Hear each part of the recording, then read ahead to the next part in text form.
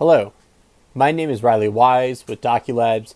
Today I'm going to share a quick tip with Celonis pull-up functions. Shown here is a table which counts the number of cases for each job ID.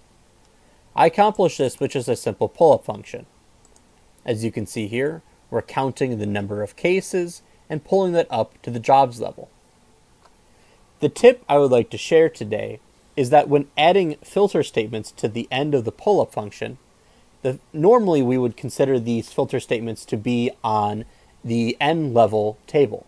For example, we would want to filter cases where some case level attribute is of a certain value.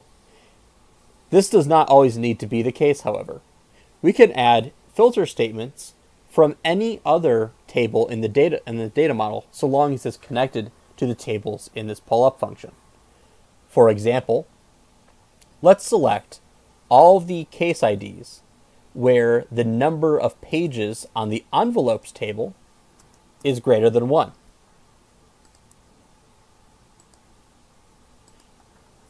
This is perfectly valid within PQL. We can add these filter statements to our pull-up functions regardless of where the table is in the data model, so long as it's connected to either the jobs table or the cases table. I hope this helps, and if you want to learn more tips and tricks with Celonis PQL or process mining or anything else related, check out ProcessMiningIQ.com. Thank you.